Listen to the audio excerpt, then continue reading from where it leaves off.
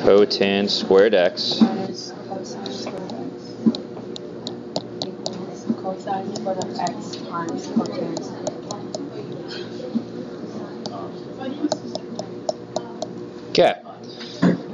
So very similar thing here. We've got cosines mixed with some other trig functions. So I think it's a good plan. Initially, just switch everything sines and cosines and deal with it that way. Okay. So we know cotangent squared is cosine squared over sine squared minus cosine squared. And over here, I know, again, you're allowed to change both sides. You just can't do the same thing to both sides. So I'm just rewriting this in terms of sines and cosines. Whoa! Okay. What's up there? I'll just scroll.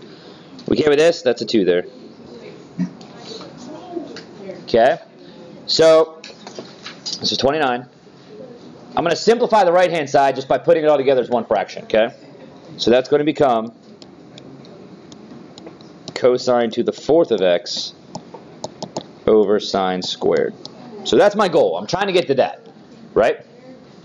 So we're going to take the left-hand side and get a common denominator. This is what we're going to have to do.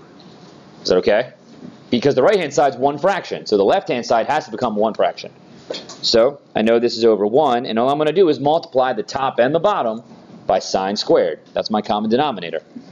That's going to give me cosine squared minus cosine squared times sine squared all over sine squared times cosine squared. Nope, just sine squared. What am I talking about? Just sine squared. I apologize. Yeah. Up here, what's my common denominator? No. Sine squared. So I multiplied this fraction right here by sine squared, which made them have the same denominator. Then we just put together as one big fraction. Okay? Now, you can see here, look at this. How are my fractions looking? Are they good? We got a sine squared on the bottom. That's what we want.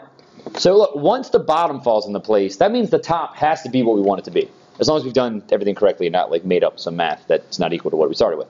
Okay? So all that means is what that stuff is up there has to simplify down to cosine to the 4th somehow. Cool? And I gave you those 7 steps. So at this point, what can we do? Let's factor. Yeah, very good. Let's factor out cosine squared up top, right? And if you factor out that cosine squared, that leaves you with 1 minus sine squared. And that's all over sine squared, like we want it to be. Remember, we're trying to get to here. And it happens to work out that 1 minus sine squared is cosine squared. And we're multiplying it by another cosine squared. So that's just cosine to the 4th over sine squared, which equals what we wanted it to equal. Okay?